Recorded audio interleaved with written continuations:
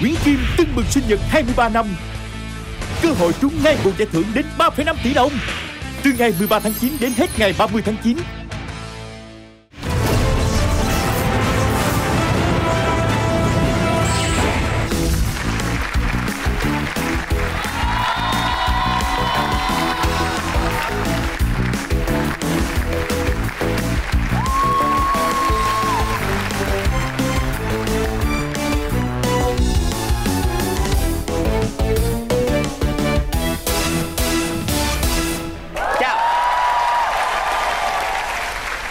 Giang và Hai Quân xin kính chào toàn thể quý vị khán giả thân yêu đang đến với chương trình Nhanh Như Chớp với sự đồng hành của hệ thống trung tâm mua sắm Nguyễn Kim.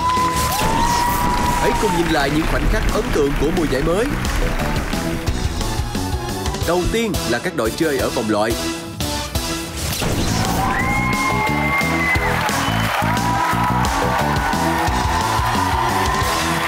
Đó, trai xinh gái đẹp có đủ hết. Rồi bây giờ từng bạn sẽ giới thiệu một cách rõ ràng tường tận cho quý vị khán giả xem nha. Xin chào tất cả quý vị khán giả của Nhanh Như Chớp, mình là Ngọc Nữ. Khi có được đôi chân và được gặp lại hoàng tử, nàng tiên cá đã hát bài gì cho hoàng tử nghe? Hãy làm cho bạn trai mình tự hào. Nàng tiên cá hát. Không hát ạ. Chính xác. Yes. Ai biết vì sao hát không? Vì đỡ đổi đôi chân lấy tiếng hát. Đúng rồi.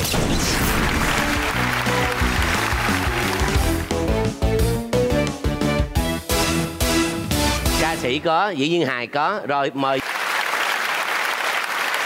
Xin mời sự xuất hiện của Quang Đại, Khả Như và Buka.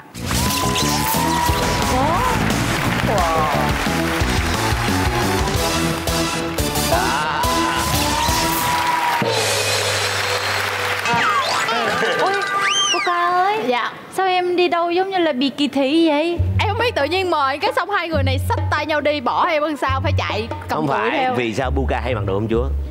Thì muốn đẹp. Không phải. ATSM. ATSM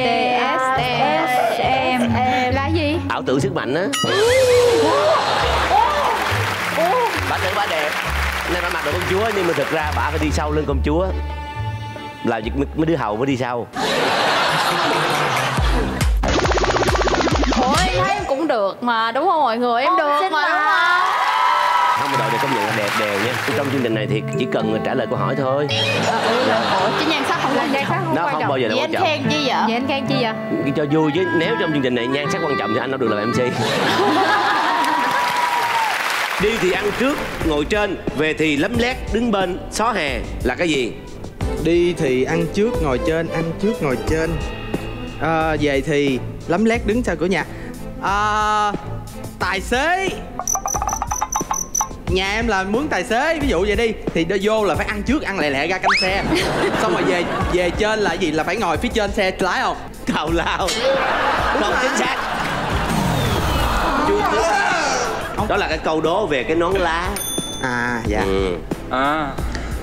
Khó vậy ta, đợt này khó ghê. Quá. Thật sự luôn. Không phải em không thông minh đâu, tại vì khó á. Dạ em cảm ơn chị. Miệng rộng nhưng không nói một từ là gì? Miệng rộng không nói một từ hả? Cái bô em bé. Không chính xác. Tàu biển chạy từ A đến B mất 39 tiếng. Tuy nhiên khi mới 20 tiếng nó đã dừng lại. Hỏi tàu lúc này đang nằm ở đâu? Trên biển. Hay quá. Buka. Đừng khinh như vậy, không sao rớt. Câu sao tụ. Một tá móc khóa gồm bao nhiêu chiếc chìa khóa? Một tá móc khóa gồm bao nhiêu chiếc chìa khóa? Một tá móc khóa là một tá móc khóa, bao nhiêu chiếc chìa khóa kệ. Đâu cần biết đâu. Đúng rồi. Chính xác. Là trả lời không có là được rồi. Thì tại lỡ một ổ khóa có 2-3 cái chìa khóa thì sao? Đúng rồi, trời ơi, đua hay quá. Công chúa ơi.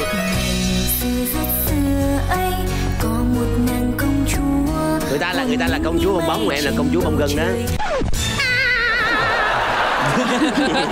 Em thêm câu nữa là em huề đó. Ráng lên cô. Cố lên. Đi thì ăn trước ngồi trên, về thì lấm lét đứng bên xó hè là cái gì?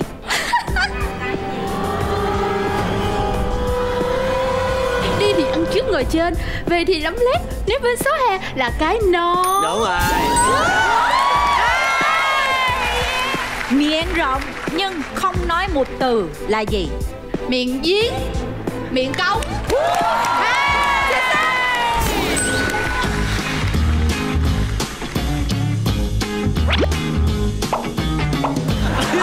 ơi, công chúa ơi. Dạ. Nhìn kìa. Thì em biết rồi.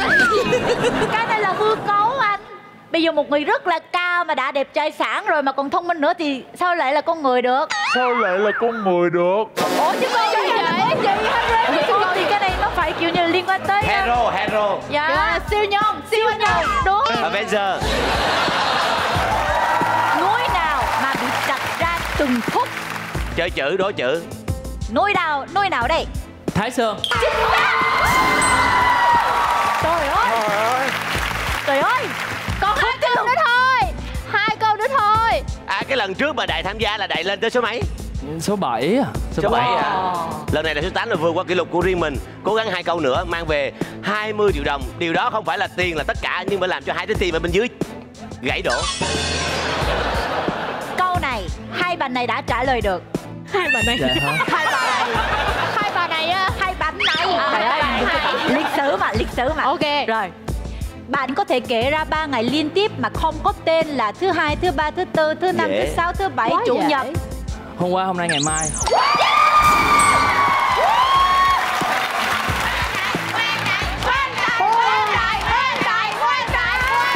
Thưa quý vị, tại vì tôi nói từ đầu là Quang Đại là người rất thông minh.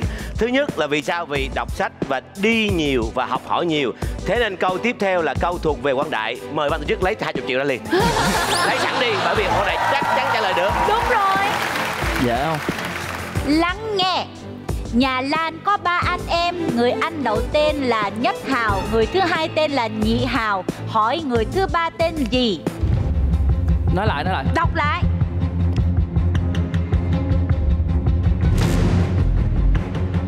Nhà Lan có 3 anh em. Là tên Lan. Chính xác.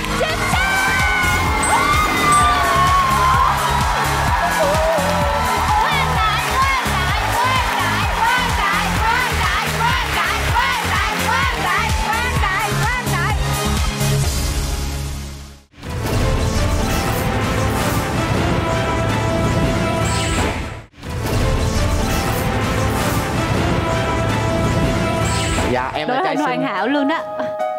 Xin chào tất cả mọi người. Mình là Lý Tuấn Kiệt, và đây là bạn Lưu Ta, và đây là TiTi. Quả sầu riêng có mấy muối? Có nhiều muối cũng được. Lên. Yeah. Đúng rồi, trái nhỏ trái lớn khác nhau. Vậy con người có muối nào không? Có 6 muối. Thôi có muối. Có muối là được, đúng rồi, lên. Muối cơ, muối bụng, 6 muối cũng đúng luôn. Dạ đúng. 8 muối cũng đúng luôn. Dạ. Vậy người không có muối thì gọi là gì? Người mập. Chỉ em chỉ anh làm cái gì? Thì ai để anh ốm quá gì? Em mới chỉ. Người mập hoặc là người ốm hay là người bình thường á, không có tập, không có cơ thì dạ, cũng là lên. Bớt chị MC lại nha. Mập đâu? ốm, anh là người ốm á. Mới xuống đó. Mới xuống. Bánh gì ăn đường nhiều nhất? Hả?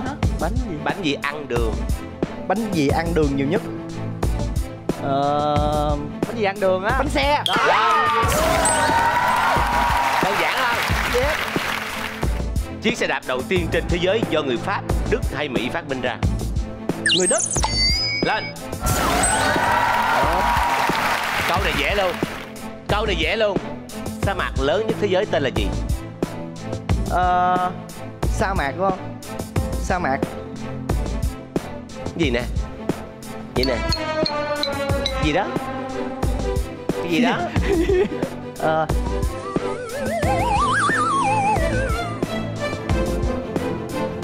Hy Lạp. Không chính xác. Sao mày đổ gì nữa? Đố chữ nha. Yêu một lúc 7 người. Đúng vậy. 7 là thất. Đố chữ, cái chữ đó phải có ý nghĩa. Thất gì? Thất tình. Lên.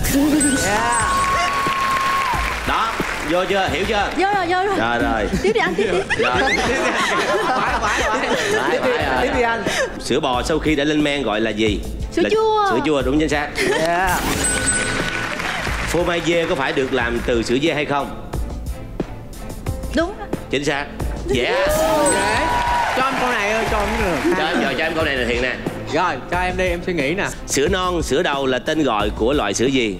Sữa non tên đầu của Sữa non, sữa đầu là tên gọi của loại sữa gì? Sữa non hoặc là sữa đầu là tên gọi của loại sữa nào? Sữa chua. Sữa lên men á. Không chính xác. Thiện, câu này của Em nhớ mẹ em có nói câu này rồi.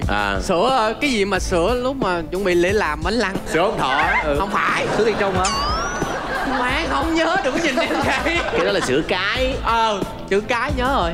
Còn cái này là sữa non, sữa đầu là sữa của người mẹ mới sinh á. Sữa mẹ hả? Sữa non á. Trong vòng 72 tiếng đồng hồ trở lại là sữa non á. Sữa mà màu vàng á. Em nghĩ tới sữa đồ ăn không à? Anh Thiện còn không trả lời được, sao em trả lời được?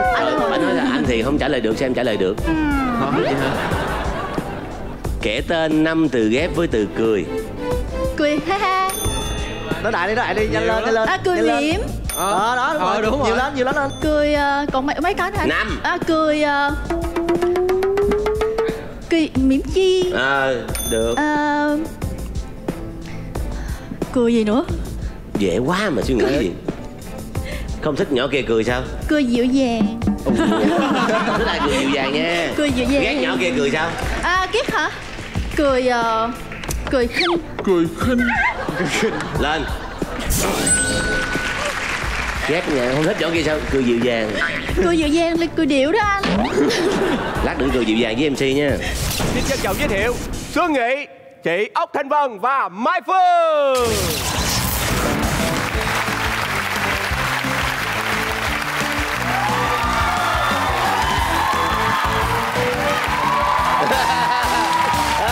Rất nhẹ nhàng.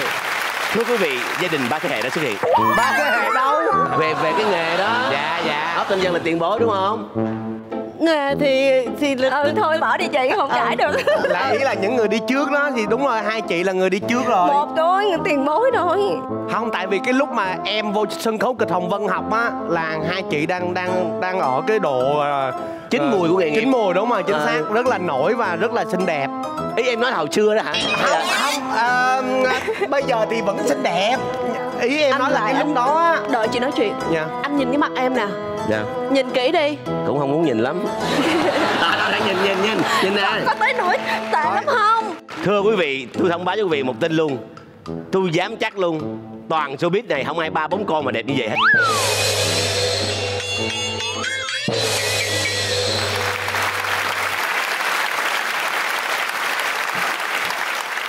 Ba Dô, Mai Thanh Hà và Lương Gia Huy.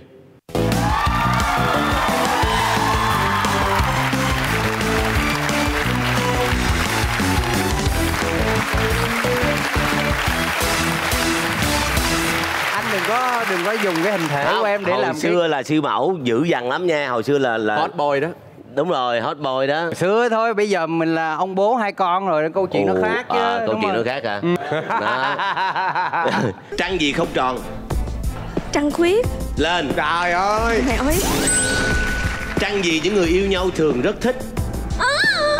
Trăng mật. Lên. Tại đi hưởng tuần trăng mật là chỉ có 2 người và có thời gian bên nhau. Ốc thì 4 người. 5 chứ. 5 chứ lộn. Trăng gì những người yêu nhau không thích? Đố chữ là có chữ trăng trong đó đó. Trăng yêu nhau mà không thích. Trăng vỡ. Em biết mà để chị trả lời xong đi, em trả lời. Dễ mà. Phụ nữ không thích đó. Trăng hoa. Trăng hoa lên. Nam đang chơi đá banh thì mẹ kêu về ăn bánh. Hỏi mẹ cho Nam ăn bánh gì? Đố chữ. Đang chơi đá banh. Bánh đa. Lên. Chết rồi còn giữ lại xương, chôn dưới chân giường, hóa yếm hài tiên là con gì? Con cá bóng. Lên. Hay quá. Cửa gì không thể đóng được? Đố chữ nha, cửa gì? Rất nhiều cửa không thể đóng được. Cửa trái tim, cửa tâm hồn. Cửa trái tim, cửa tâm hồn, cửa sổ tâm hồn. Chị ơi, nhanh như chớp á, bây giờ chị đang chậm quá chị. Đó là chậm như chớp. Chị trả lời lẹ để cho giống chương trình chị. Cửa sổ tâm hồn. Lên. Trời ơi.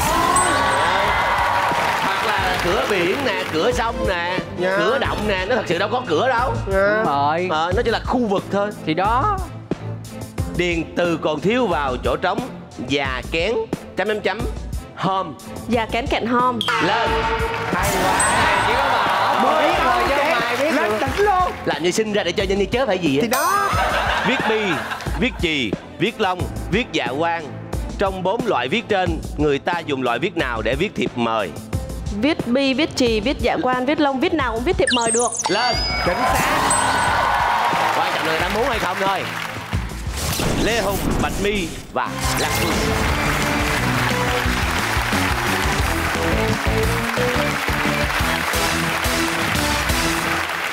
Tiếp tục chương trình gồm có 3 nhân vật: Duy Khương, Xuân Tiến và Trà Ngọc. Trời ơi. Trời ơi. Trời ơi. Chúng ta cùng Trà Ngọc nhanh như chớp 2 phút. Đuôi của thằng lằn không có khả năng tự mọc lại, đúng hay sai? Sai. Lên. Phố hàng vải ở ngoài Hà Nội đó. Dạ. Ngày nay đang kinh doanh mặt hàng nào là chủ yếu? Hàng vải ngoài Hà Nội ngày nay kinh doanh hàng vải thì em nghĩ là năm nào cũng kinh doanh vải thôi. Đáp án là tre và trúc, không chính xác. Kể ra 5 từ ghép với chữ quỷ. Quỷ sứ. 1. Quỷ ma. 2. Quỷ ác. 3. Quỷ quỷ khùng. Quỷ khùng. Quỷ điên. Nhiều canxi. Các bạn ơi, các bé ơi, hãy uống nhiều canxi nhé. Bây giờ là hiện tại là 3 nè, là đang bằng bên kia nè. Điền vào chỗ trống. Điền vào chỉ có 1 chỗ thôi. Đáng lên Tiến ơi. Vợ là chín cây, đỏ tươi ngoài vỏ, rất cay trong lòng. Vợ là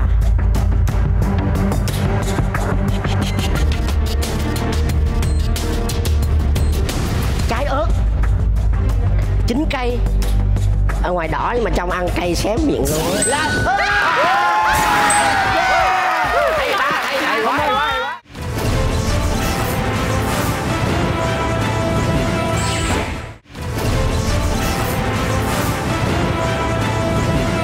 Tại sao hôm nay lại có bộ ba Nam Thư, Bom với Tú Vi? Tại vì tụi em tham gia một cái bộ phim, cả 3 người đóng về một cái gọi là một mối tình hết sức là drama. Tay ba hả? Tay ba. Xin giới thiệu Di Điều Tông, Kim Chi và Lắc Ba Lô.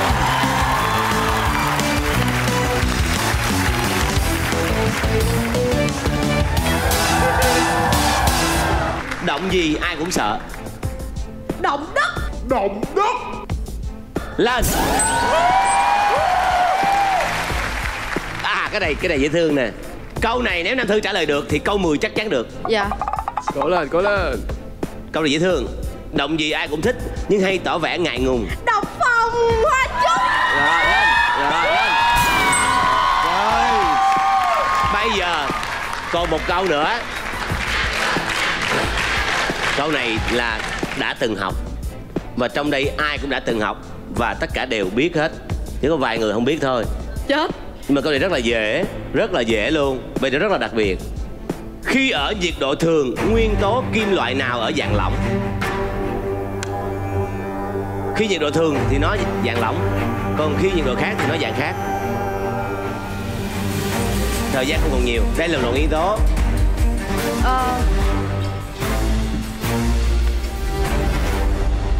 Nam Thư nhanh như chớp. Chuột Photoshop á, con chuột á. Lên. Gạch cua. Lên. Động đất. Lên. Quảng Bình. Lên. Độc Phong Hoa Trúc. Rồi lên. Khi ở nhiệt độ thường, nguyên tố kim loại nào ở dạng lỏng? Thủy ngân.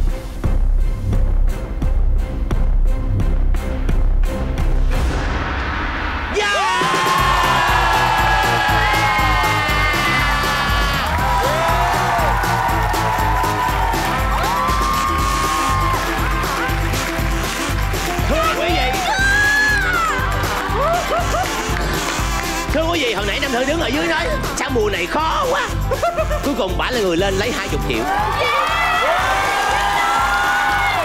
Hoa gì bỏ chữ cái đầu ra thành tên một đất nước, bỏ chữ cái cuối ra thành tên một loài động vật? Hoa gì?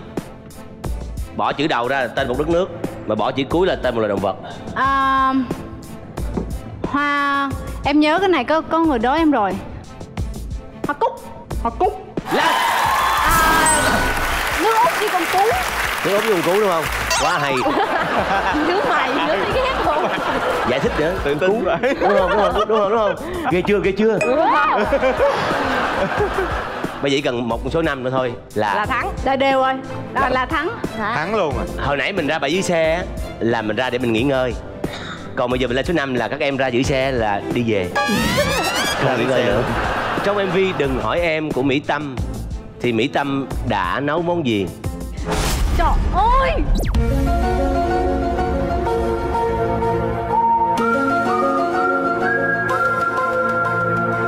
Gì vậy? Nó muốn xào! Lên!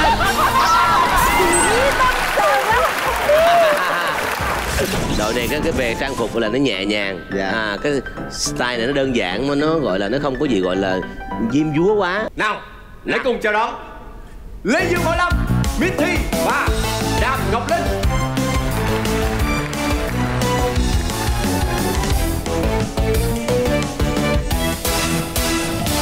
Xin chào mọi người. Mọi người ơi, vậy là sản phẩm rất là tốt nha mọi người nha. Đẹp da, mịn màng da, sáng da, là nó nhanh như trong đấy, kiểm da, chẳng hay sao da sạch. Đây là nhanh như chớp chứ không phải là nhanh như chợ. Nhanh như chớp chứ không phải cái chợ nha. Xin chào mọi người, chúng em là đội Biệt đội livestream. Không có tập luyện gì hết. Tập rồi, 2, 3. Chúng em là đội Biệt đội streamer. Đi về em ơi. Lại chỗ nào? 2, 3. Biệt đội streamer. Rồi ở đây là có Lê Dương Bảo Lâm chơi rồi, Miss Thi chơi rồi, còn Dạ, Linh Ngọc Đàm ạ. Linh Ngọc Đàm mình có bà con với anh Đàm Vĩnh Hưng không? Dạ không. Dạ không à. Hơi xa. Hơi xa dạ. Hả? Rồi mời vào vị trí B.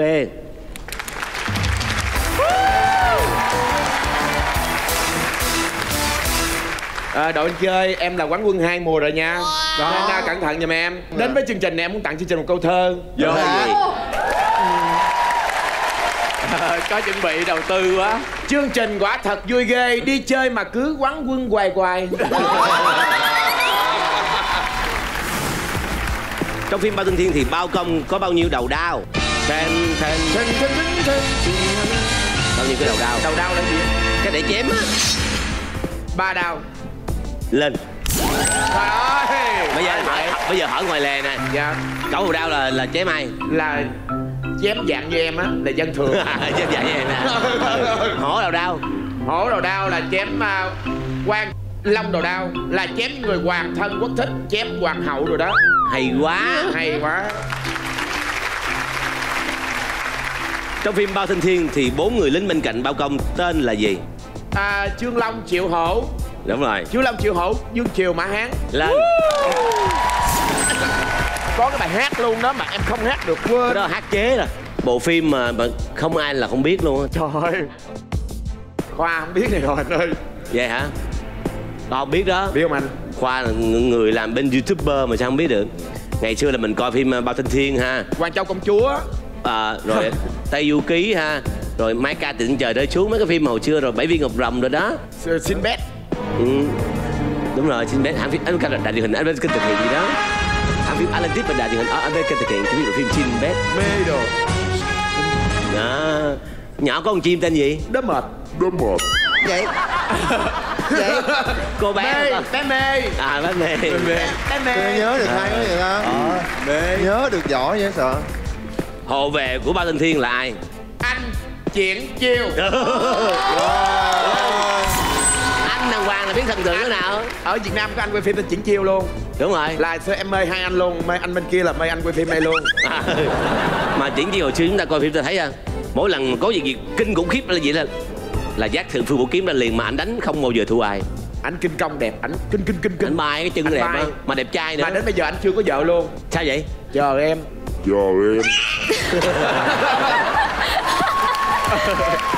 Con gì vốn rất hiền lành, xưa được cô Tắm dỗ dành nuôi cơm. Trời, câu nó còn suy nghĩ hả? Suy nghĩ luôn. Bông bang nè. À, con bóng, cá bóng. Con bóng. Lên. Bóng bậy Giang, bóng bậy. Con bóng là bậy. Con gì nhỏ bé mà hát khỏe ghê. Nhỏ bé mà hát khỏe hả? Suốt cả mùa hè râm ran hợp xướng. Trời, tới mùa hè là em biết con gì luôn. Con gì? Con dám nghĩ nè, suy nghĩ nè. Suy nghĩ chút từ từ. Suy nghĩ chút kỹ nha. Thật kỹ cho hết thời gian. Suy nghĩ kỹ nha. Suy nghĩ thật kỹ. Ve sầu. Lên. Đúng rồi. Đây. Khi xảy ra cháy do xăng, người ta thường dùng gì để dập lửa? Cái Thôi nó không biết. cái này em quen lắm nè, em nhớ lắm nè. Đốt suy nghĩ đi, suy nghĩ. Cái bình đỏ cái đó là đó. Cháy vô xăng hả? Cát. Lên. Ơi. Anh có nhắc không vậy? Ủa, sao tự nhiên cái bình đỏ chuyển qua cát? Em đánh lạc hướng thôi. Ủa, Tại sao người ta không dùng nước? Trời. Dạ tại vì xăng nó Vậy hết xăng hơn đó. nước. Nó nổi trên mặt nước. Đúng rồi, nó không có, nó đè lên nước á, cháy tiếp. Đây, loài chim gì có tên ngắn nhất? Ủa sao hôm nay chim tóc nhiều vậy ta? Nãy giờ chưa nói chim. Hồi nãy có con dê đó. Dê bạn chim hả? Chim luôn hả? Ấy là động vật đó. Ồ, dê. Anh đọc lại anh bớt. Anh đọc lại Bớt đi mà. Bớt suy nghĩ nè. Tên ngắn nhất, chim tên ngắn chim nhất. tên ngắn nhất. Chim ó. Chim ó. Ủa anh biết đâu.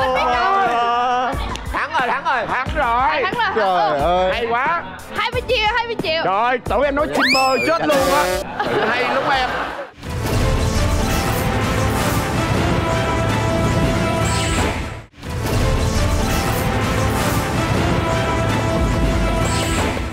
Sau vòng loại, các đội chơi đã bước vào vòng tứ kết cực kỳ gay cấn để chọn ra 4 đội xuất sắc lọt vào vòng bán kết. Đó là các đội Biu, Phát La, Emma Nhất Khanh,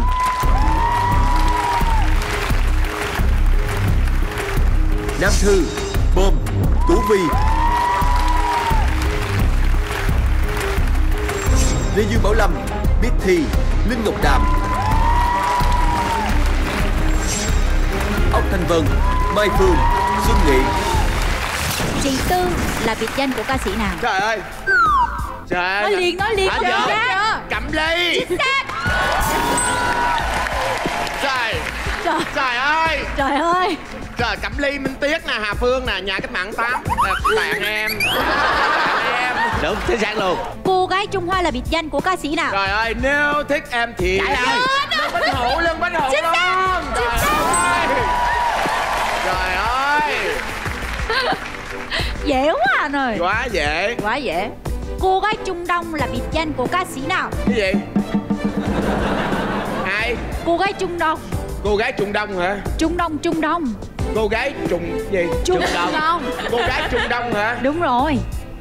Là những ca sĩ tên cô gái Trung Đông trời. Cô gái bến xe miền Đông rồi có không? Làm gì cô gái Trung Đông đúng không? Cô gái bến xe miền Đông thì hát được. Cô gái nào với xe miền Đông? Có người ơi, có về miền Đông đó với xe miền Tây đó, có về miền Tây đó với xe miền Đông nữa. Em về Đồng Nai đó với xe Phương Trang xé. Miệng lẹ đi chứ. Kể 3 câu thành ngữ tục ngữ trong đó có chữ ăn. Ăn cắp quen tay, ngủ ngày quen mắt. 1. Ăn quả như kẻ trồng cây. 2. Ăn theo thở, ở theo thờ. 3. Ăn đằng sống đằng gió. 4. Chiến dịch tiết kiệm điện nào thường được diễn ra vào cuối tháng 3 hàng năm? Chiến dịch hả? Có đọc tên không anh? Tên gì? Vì tiết kiệm điện á. Tiết kiệm điện nào thường được diễn ra vào cuối tháng 3 hàng năm? Vì tia điện quê em. Cái gì nói gì vậy? Vì tia điện quê em. Không chính xác. chị? Đáp án là giờ trái đất. Giờ trái đất hả? Đúng rồi. Xàm vậy hết rồi. Cái này thì em gì làm biết nè. Trong bài hát bụi phấn rơi khi nào? Khi thầy viết bản. Đúng rồi. Trong bài hát bụi phấn đã rơi ở những đâu? Đâu? Đâu? Lên chương trình đổi MC rồi mà chương trình cứ bỏ vô hoài. Cái gì mùa lá vàng phai? Cái gì mùa... Cái gì mà mùa lá vàng phai là cái gì mùa lá vàng phai? Cá thu à? Lên. Cái gì giống cá lại còn họ trư? Cái gì giống cá lại còn họ trư? Trư là trư bất giới á. Em suy nghĩ thôi nha. Cá heo à? Lên.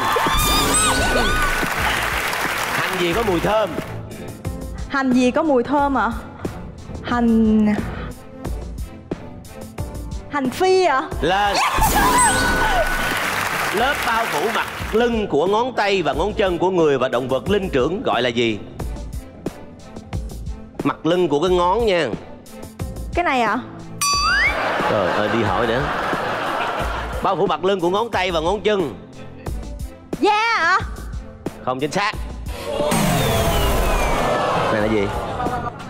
Móng à? Móng gì to nhất? Móng à? Móng gì to nhất ạ? Móng cái à? Lên. Cây cao nghìn trượng, lá rụng tứ tung, nấu thì được, nướng thì không là gì? Cây gì ạ? Cây cao nghìn trượng, lá rụng tứ tung, nấu thì được, nướng thì không. Cái gì được ạ? Nấu thì được, nướng thì không. Nấu thì được, nướng thì không à? Cây cao nghìn trượng, lá rụng tứ tung. Đây là một câu ví von. Ồ, tôi chết tôi rồi. Cây gì vậy ta? Cả nhà ơi. Trả lời đại. Trả lời đại đi em ơi. Cái bàn à? Không chính xác. Nước mưa. Nước mưa từ trên trời rơi xuống. Nó cây gì mà? Rất khó luôn. Đó là ví von mà. Kể tên 3 quốc gia có lễ hội té nước. Quá dễ. Thái Lan, Campuchia, Laos. Exactly. Lễ hội té nước Thái Lan gọi tên là gì? Sông Khan phải không? Sông Răng. Chồng của em gái của con gái của chồng Nhã Phương là gì của Nhã Phương? Thầy nở chồng của em gái của con gái của chồng Nhã Phương. Sao dòng họ gì nhiều quá vậy ta? Chồng của em gái. Chồng của em gái. Nhã Phương đẻ con gái ra là con, xong mà em gái của con gái là cũng là con của chị, là cũng chồng là con rể. Lên. Giỏi quá. Hay mà. Nhức não quá. Giỏi quá. Đây là câu đố chữ nha. Dạ. Khi tôi tắm, tôi bị trượt té, hỏi tại sao? Xà bông hả ta? Hay là chữ sàn mà. nhà tắm? Khi tôi tắm, tôi bị té. Khi tôi té, tôi bị tắm hả? Khi tôi tắm tăm tối. Tăm tối. Lên. Giỏi quá. Chim gì bỏ hàng quên thề sang sông? Trong rất nhiều bài hát đều có. Chim lê lê. Chim em nói là chim lê lê. Không phải chim lê lê không? Không phải chim lê lê hả? Chim chim sáo sang sông. Lên. Giỏi quá.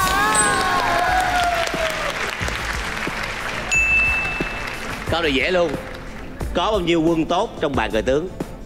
Cờ tướng là 1, 2, 3, 4, 5 phải không mọi người? Sao lẻ được? Hai 6. bên cơ mà.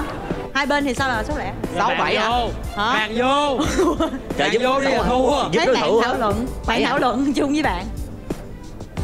có chơi cờ tướng chứ? 2 đội là 10. Lên. Trời ơi. Quên, em quên. Em đếm một đội, em đếm một đội. Tại em không? Tại em hả? Không biết. Trong những quân cờ, quân nào dễ nổ nhất? Chơi chữ. Cờ pháo. Lên. Quân pháo. Trong cờ tướng, quân hầu đứng đâu? Quân hầu đứng kế bên quân. Biết chơi cờ tướng bao giờ chưa? Cờ tướng không? Cờ tướng không có quân hầu. Lên. Lộn cờ vua. Lộn cờ vua đúng không? Dạ. Kể ra 5 từ ghép với chữ ba. Ba má, ba Một. mẹ. 2. Ba phải. 3. Ba trợn. 4. Ba chồng. Lên. Hết giờ. Người Thái Lan đi xe về phía nào của đường? Đi xe. Thái Lan. Lái bên phải, đi xe bên trái. Em đi xe bên trái. Đúng, chính xác. Wow. Người Nhật Bản đi xe về phía nào của đường? Bên trái luôn. Chính xác. Vậy người Indonesia đi xe phía nào có đường? Indonesia, phía nào? Indonesia. Chết rồi, không có đi Indo. Indo. Đoán đại nha. Bên trái. Lên. Tất cả im lặng nha, đừng có la nha. Trời, cái câu này là tôi đoạt liền luôn á. Nếu là tôi trả lời tôi đoạt liền, tại cái này tôi biết. Tôi rất là biết câu này luôn. Và nhiều bạn gái đẹp biết lắm. Đây là một cái hình mẫu, đây là một cái hình ảnh rất là đẹp và nhiều bạn mơ ước lắm. Thiếu nữ bên hoa huệ là tác phẩm nổi tiếng của họa sĩ nào?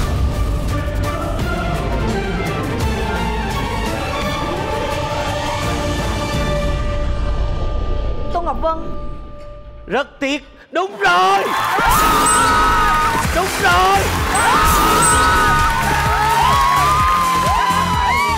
Chạy lên. Chị Mỹ Dung ơi. Chị Mỹ Dung. Chị Mỹ Dung ơi. Chị Mỹ Dung. Chị Mỹ Dung ơi. Trời. Mặt nào con người không thể tô son chát phấn? Đố chữ. Mặt nào con người không thể tô son trét phấn? Không thể hả? Không thể nha, không thể tô son trắng phấn. Gì vậy cô gái? Em chỉ nóc nhà kìa. Con Mặt người nào? mà tự nhiên chỉ nóc nhà. Em chỉ lên Con trời, mặt người. trời á hả? Có. Không thể tô. Mà không Không nào thể con tô. người mà con người không thể tô son trét phấn. Mặt nào của con người hả? Đúng rồi, của con người, nhưng mà mặt nào đây? Mặt trái. Khoan nha. Chính xác. Khoan nha. Chính xác.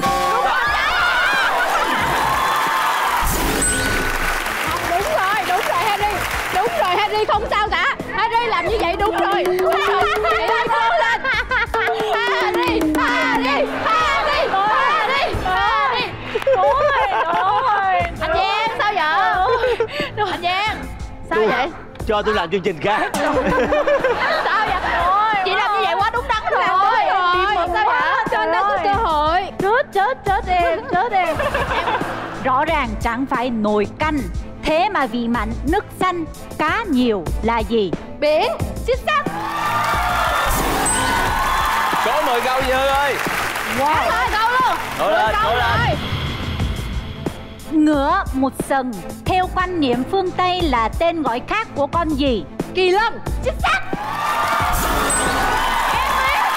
Em biết thế nào cũng trả lời được. Bạn đã từng ghi xa tờ chỉ có kỳ lân. Kỳ nhông, kỳ dông, kỳ co, kỳ tôm đâu không phải là tên của một loài vật. Đọc lại Harry.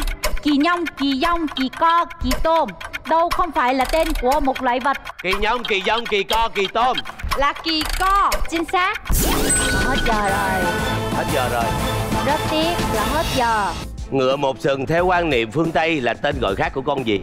Unicorn. Kỳ lân. Bằng rồi đó. Lấy tiền ra đi. Cho Hết người ta. giờ kìa, hết giờ. Nói chuyện không hết giờ. Trả lời mới hết giờ. MC mà đó hả? Lo theo MC với thí sinh làm gì ghê làm gì vậy?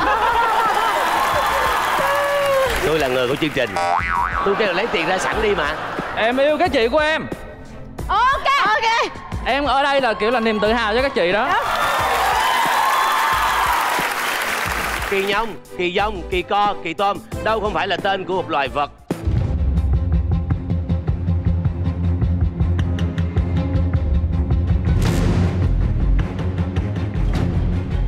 Kỳ co, địa danh đúng không? Lấy tiền.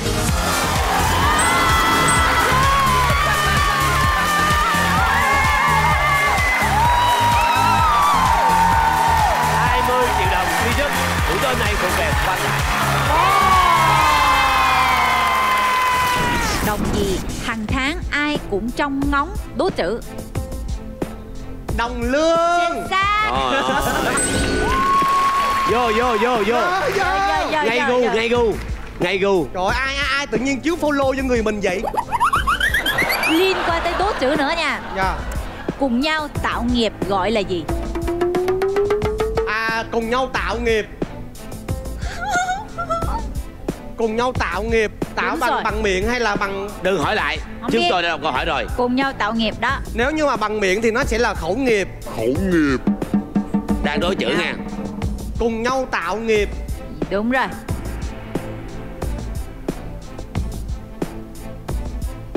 Đồng nghiệp Đây, lắng nghe nha, lại đố chữ. Đồng gì lớn nhất? Về con số hay là về diện tích? Chúng tôi đã đọc rồi, đừng hỏi lại. Đố chữ nếu nha, mà đố chữ. về diện tích thì nó sẽ là đồng bằng. Lên. Em hồi nãy em có phân vân đó là đồng lúa, nhưng mà đồng lúa nó sẽ không bằng đồng bằng. Đúng rồi. Dạ. Có đồng bằng mới có đồng lúa. Dạ. Nhưng mà em giờ thắng rồi đó. Thôi đi về. Sao? Đây, lắng nghe nào. 3 ông ngồi lại một mâm. Một ông có tóc, 2 ông trọc đầu. Là cái gì? Là ông già đang ngồi. Ông già bị khòm lưng ngồi, 2 cái đầu gối lên gì nè. Ủa sao em giỏi vậy ta? Ủa em ơi, trước đây em đâu có giỏi đâu đúng không? Trước kia hả? Qua một thời gian bị nhanh như chớp rèn luyện thì bây giờ em đã ma mảnh hơn rồi. Rồi, câu hỏi tiếp theo. Trong cơ thể chúng ta có trái gì chua? Đố chữ. Trái gì nha? Trong cơ thể chúng ta là có trái thận nè, trái thận rồi trái mật nè, trái tim nè. Trái gì nữa? Mấy cái trái kia thì nếu như mà nếm thì nó sẽ rất là ngọt, bùi, đắng. Nhưng mà chua thì chỉ có trái khế thôi.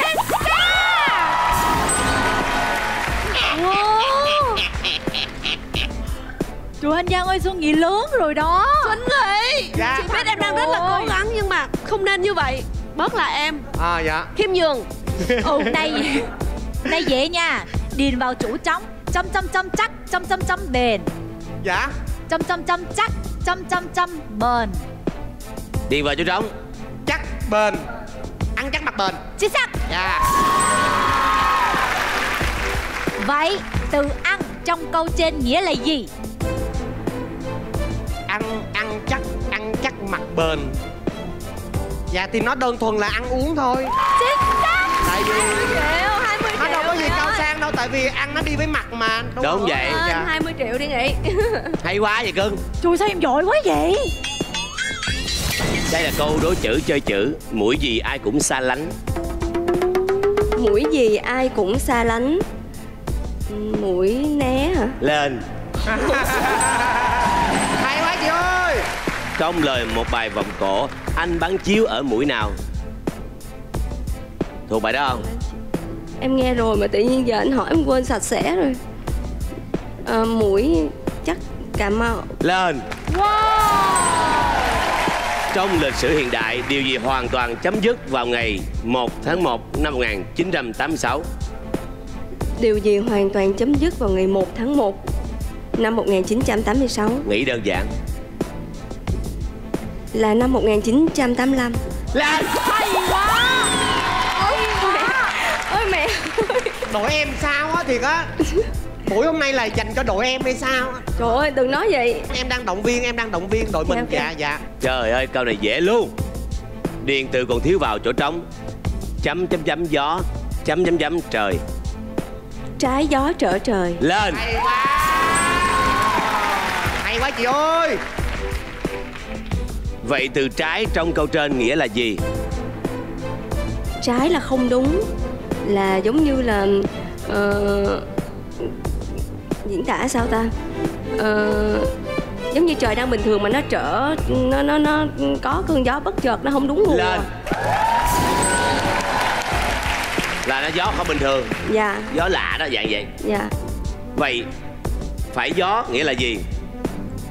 Là trúng gió. Lên. Hay quá. Hay vậy. Wow. Hôm nay tu luyện ở đâu hả? Tu bên Bhutan anh mới đi. Vậy hả? Em mới đi xin về. Bên Bhutan có Nhanh Như Chớp hả? Có lên. Tụi em có lên núi mà. Vậy hả? Có lên Tiger Nest đó. Vậy hả? Leo lên đó nó thông não lắm anh.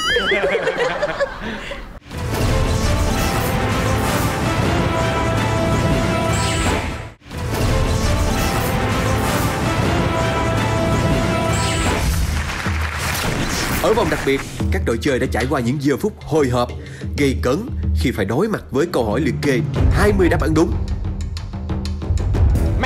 Chính xác. Hay. Xoài. Thanh long. Đúng. Đúng rồi.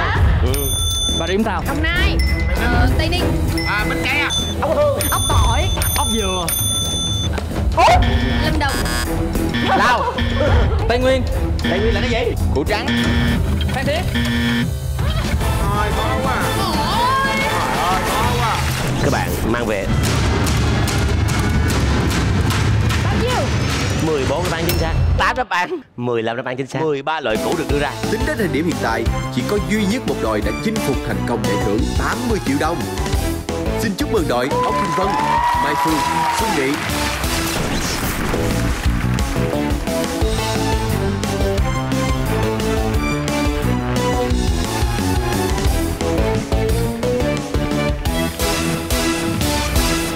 Chào mừng quý vị quay lại với chương trình Nhanh Như Chớp. Và bây giờ sẽ là bước vào vòng đặc biệt. Chúng tôi sẽ đưa ra một câu hỏi có mang tính chất là liệt kê và các anh chị phải trả lời trong vòng 1 phút là 20 đáp án. Luật chơi quá hiểu rồi. Người đầu tiên chạm vào trả lời là Nghị. Sau đó lần lượt chúng ta có quyền nhắc nhau nhưng không được giành lượt. Và câu hỏi này vô cùng đơn giản. Hãy kể tên 20 vật dụng thường dùng trong nhà bếp. Son. Dao. Chảo. Nồi. Tới chị. Rổ. Muỗng. Thớt. Kéo. Nĩa. Khăn lau bếp. Chén. Đồ rửa chén. Giấy lau bếp. Dĩa. Bùi nhùi. Dung dịch rửa bếp. Đũa. Đúng. Nước rửa tay. Đúng. Nước rửa chén. Nước rửa chén. Tới chị. Tới chị hả? Tới chị. Bồn rửa chén. Vá. Muôi. Tiêu. Vật dụng. Vật dụng. Dầu ăn. Vật dụng. Bếp điện. Đúng. Bếp từ. Lò vi sóng. Lò vi sóng. Lò nướng điện. Lò nướng. Đúng. Bếp dầu. Máy xay sinh tố. Máy ép nước hoa quả. Tủ lạnh. Lò. Bếp ga. Mày hút. Bình ga. Mày hút khói.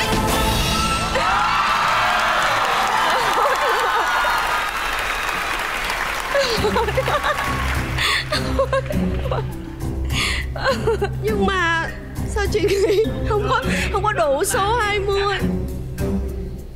Như vậy là sau 1 phút 60 giây các bạn đưa ra cũng nhiều đó. Nhiều chứ không phải là không đâu. Mà cũng trùng khớp. Son, nồi với lại máy hút bụi với lại lò nướng gì đó. Nồi cơm điện cũng trùng nhiều. Rồi tỏi, tiêu, ớt thì nó không phải là vật dụng, nó là gia vị. Ví dụ như là cái hũ đựng tiêu thì được. Nhưng mà cái xô đựng gạo thì được. Em thấy lần này Xuân Nghị rất là hay, làm đúng lượt theo. Không, hôm nay Xuân Nghị hay mà. Hôm nay đội mình rất là hay luôn. Hôm nay đội mình đồng đều. Nếu như bây giờ mình lấy được 80 triệu thì mình làm cái gì? Em với chị Ốc thống nhất là nếu mà được 80 triệu là tặng chị Phương.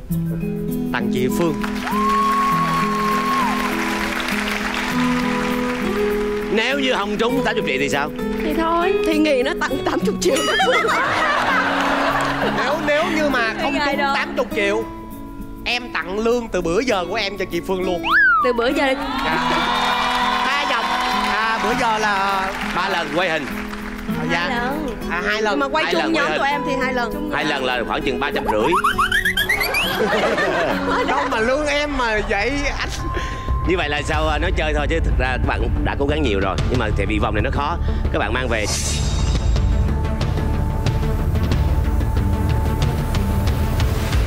Son. Dao. Chảo. Nồi. Rổ. Muỗng. Thớt. Kéo. Nĩa. Khăn lau bếp. Chén. Đồ rửa chén. Giấy lau bếp.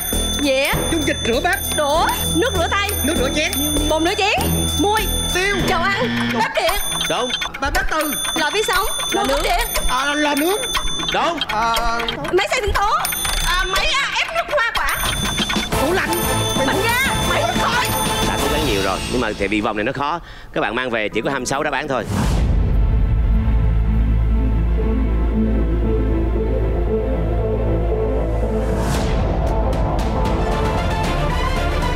Chỉ có 26 đáp án thôi.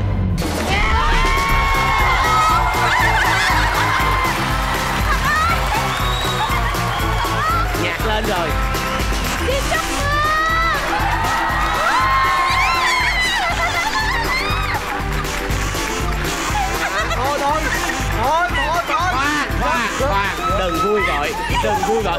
Đừng vui vội. Cái gì vậy? Cái gì vậy? Từ từ. Hàng 6 đó bạn.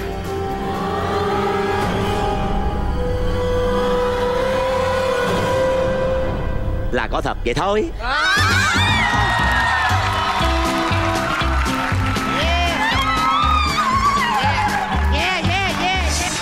Với tình cảm và sự yêu thương mà Xuân Nghị và Ốc Thanh Vân dành cho mình, mong rằng Mai Phương sẽ có thêm lạc quan để chiến thắng bệnh tật và tiếp tục cống hiến cho nghệ thuật chị nhé. Đón xem tập bán kết đầu tiên vào tuần sau lúc 20 giờ thứ Bảy trên HTV7.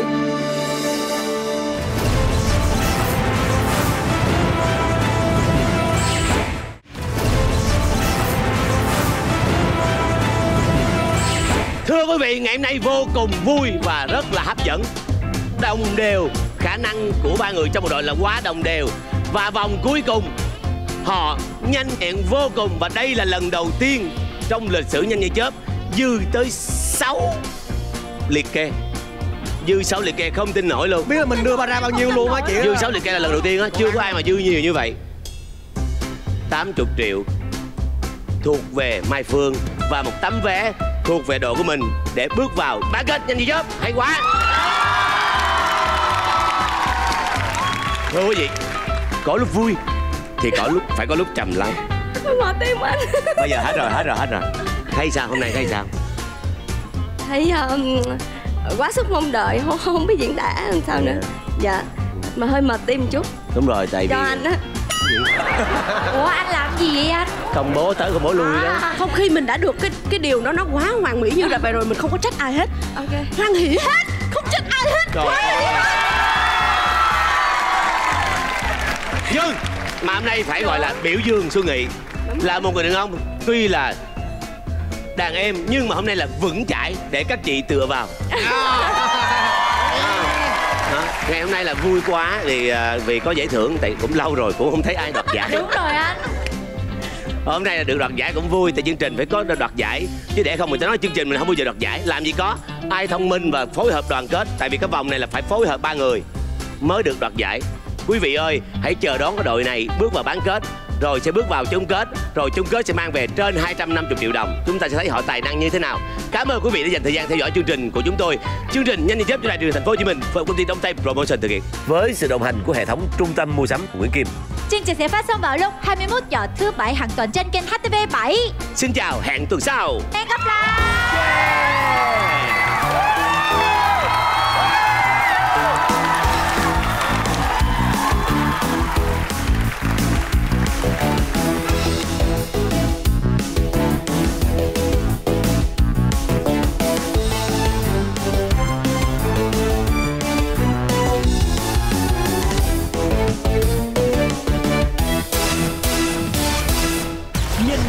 Cuộc chơi cùng những tài năng quá hớp trên thôn thiên văn, dưới tượng địa lý. 10 cộng 3 bằng 1.